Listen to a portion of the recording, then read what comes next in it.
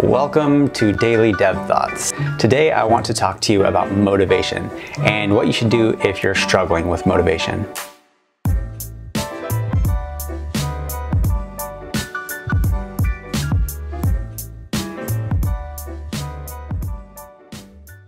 So if I'm having trouble finding motivation, usually what I like to do is I will set a timer, and actually have a timer right here.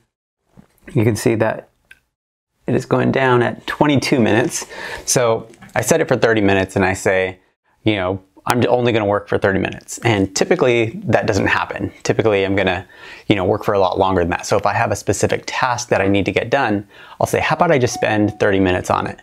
And if I can force myself to do that, and maybe sometimes I only do spend 30 minutes on that specific task, but the odds are I will gain momentum, and then after that 30 minutes, I will keep on going. So I've kind of just created the motivation for myself. So another thing that I really like to do is I like to break things out into like really small tasks. So I usually have like a whiteboard, but right now I'm actually using the window. Let me show you real quick.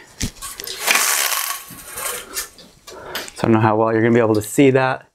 But yeah, I have like my markers right here, and I just break out my tasks into like really small tasks. So obviously something that I can get done in a half an hour, but typically it's something that I could probably even do in 10 minutes. So if you can break these tasks up into micro tasks, then it's gonna not seem as daunting when you have to do that specific task or work on that project. So that is pretty much it for today. Other times, if you're having trouble finding motivation, sometimes you just need a break. And I think that's something that we always struggle with, is just finding motivation to get things done.